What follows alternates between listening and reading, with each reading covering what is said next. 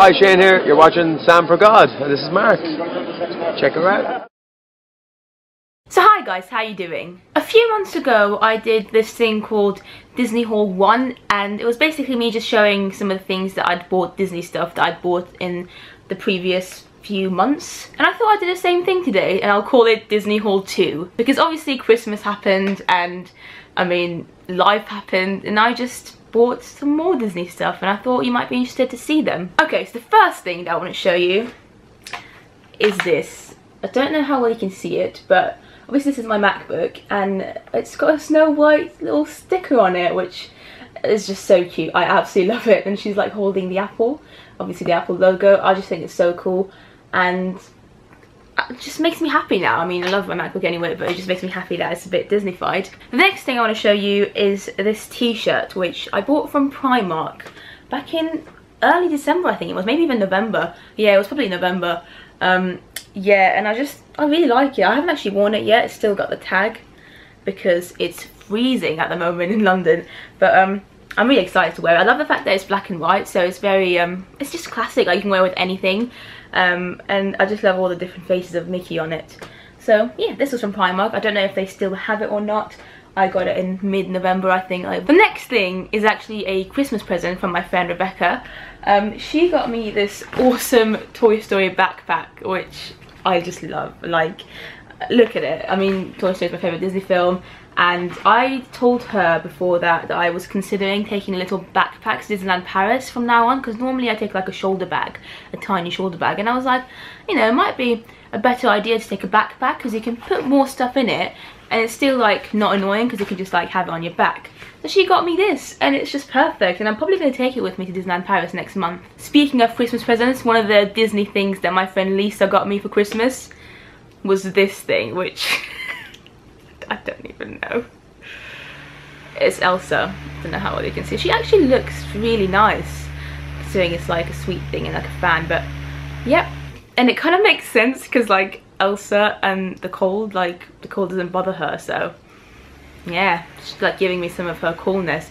But yeah, there's some sweets in this as well. I haven't actually eaten them, but I just thought it was really fun. So you guys all know that I collect Tsum Tsums. My life has been overtaken by Tsum Tsums at the moment. Like, I've got so many, and every Tuesday, every first Tuesday of a new month, they release new Tsum Tsums, which is a problem because I spend a lot of money there. But yeah, just buying them. And this month, as in January's, was The Lion King, and they all looked so cute. I wanted them all, and I got them all. And they are genuinely very cute. So I thought I'd show you them all one by one. This is Mufasa, first one I just randomly picked up. Yep, there you go.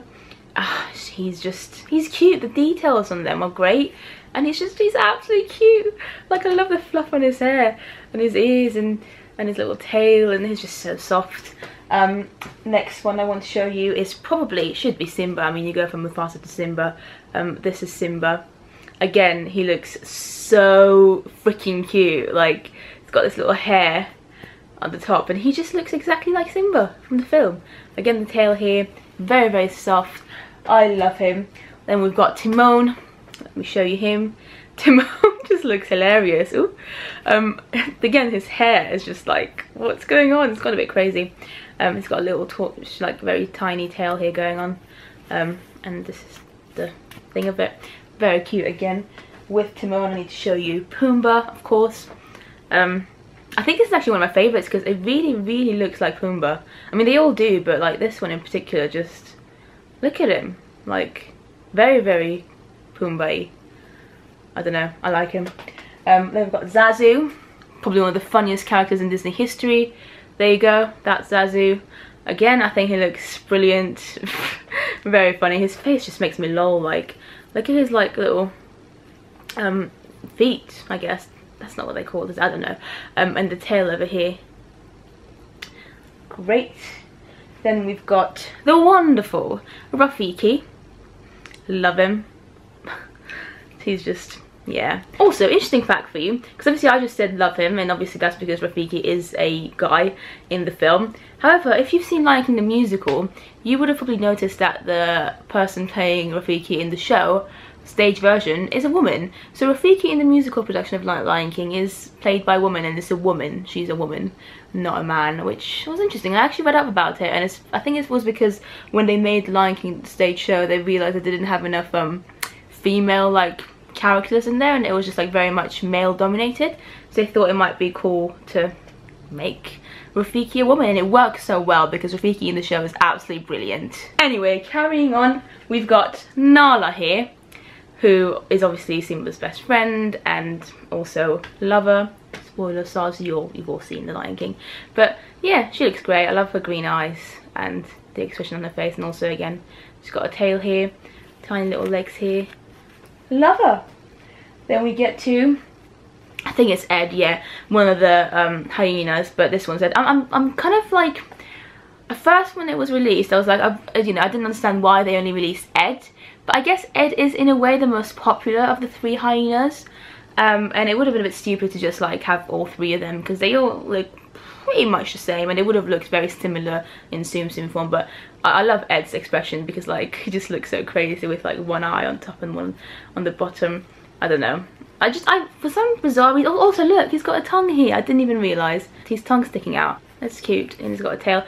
But yeah, I really like the hyenas in The Lion King. I don't know why. I know they're very evil, but there's something about them that I've always liked. Like, I used to be a bit scared of them when I was younger, but I don't know. They're just so funny and stupid and somehow weirdly likeable. Okay, the last tomb that I want to show you is, of course, the man himself, Scar.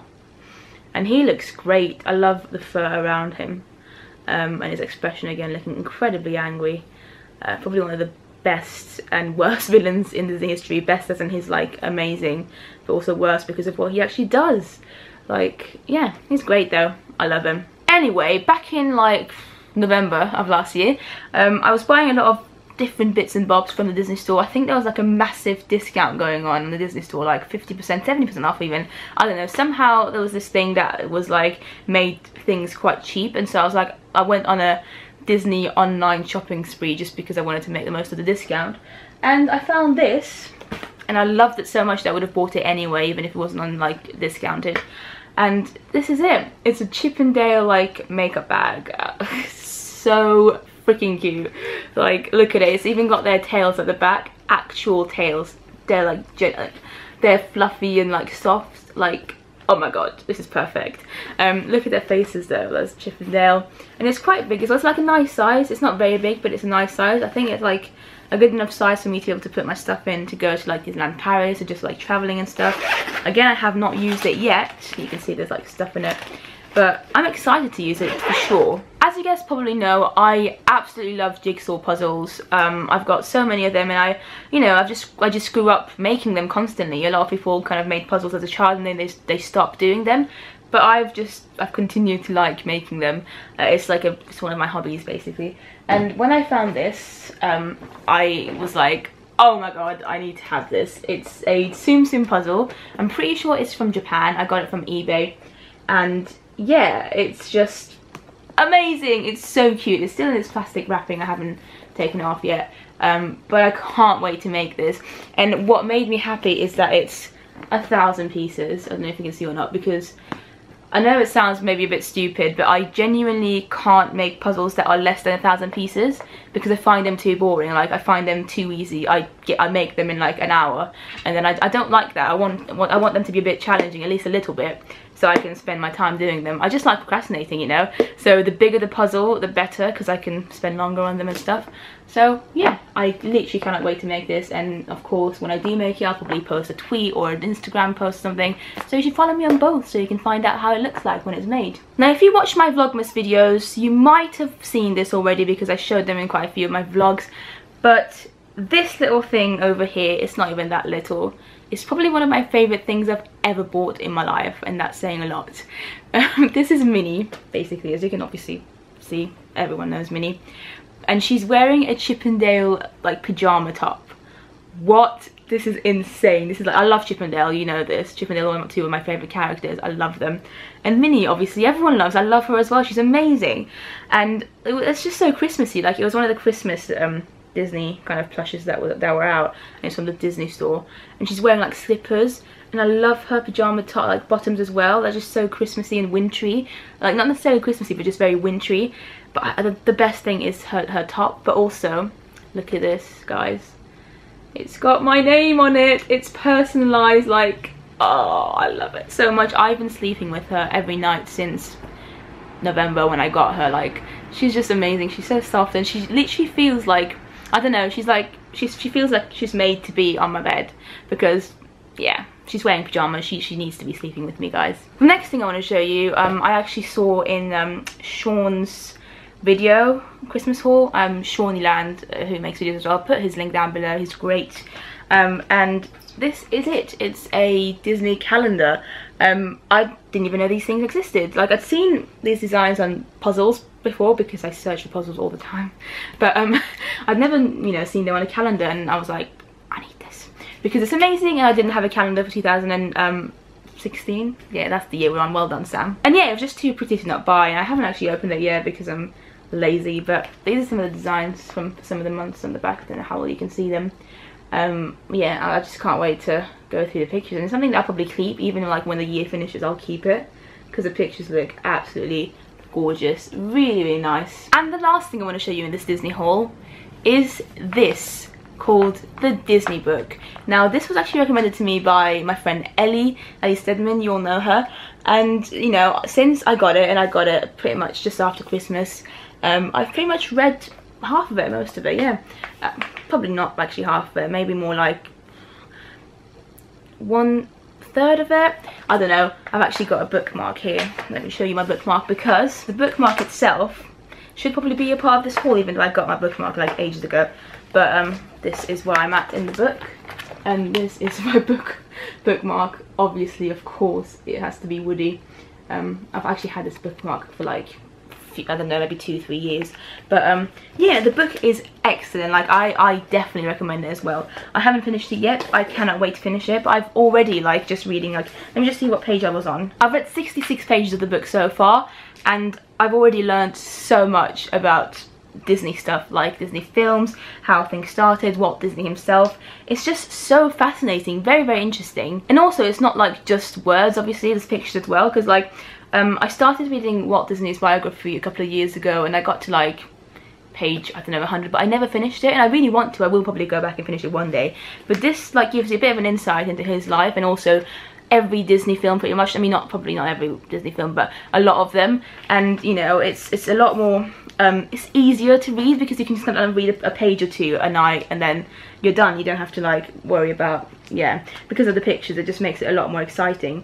And I mean, I'll just show you some of the pages from it, because like this is from like Fantasia, obviously, and just so much detail and information about it. I mean, again, we've got Pinocchio here. Look, they've got like pictures of like merchandise. It's basically very much Disney. It's not just about the films of Disney. It's not just about Walt Disney. It's about everything Disney. So it's got information about when, like, I don't know, different merchandise came out for different films, how Mickey, etc. developed into how they are now. I mean, so far, again, this is all I've read, but okay, I think at one point it goes into the parks as well. Details about how the parks opened, one by one. I mean, like, this is how it starts. It's like the first page of it. It's like a timeline of like the films and all the important key events that happened that have to do with Disney. And it's such a good book, honestly. Definitely get it. Also, the book includes an original film strip from Disney/Pixar's Brave, which you can see here. I don't think I actually opened it yet, so I'm going to open it here. It's here. It's on the first page. I'll open it with you because I love you guys. Ah, this is it. Obviously, I don't know how well you can see it. Like, you probably cannot see it at all. But that's the original film strip here. You can't see it. Sorry, guys. But that's amazing. And it's a limited edition thing, so that could be a very cool thing to keep for a long time. But yeah, guys, that is it. This was my Disney haul number 2. I hope you enjoyed watching this video. Let me know in the comments if you have any of these things, or if you want any of these things. I am going back to Disneyland Paris in February. I'll be there on the 15th and 16th of February, so if any of you are there, feel free to come and say hi and stuff if you see me around the parks, because that would make my day. Like, it was just, experiencing Disney with other Disney fans is always the best thing. And yeah, I just can't wait for more Disney magic stuff in my life in the future. But yeah guys, thank you so much for watching this video, and I'll see you next time. Bye!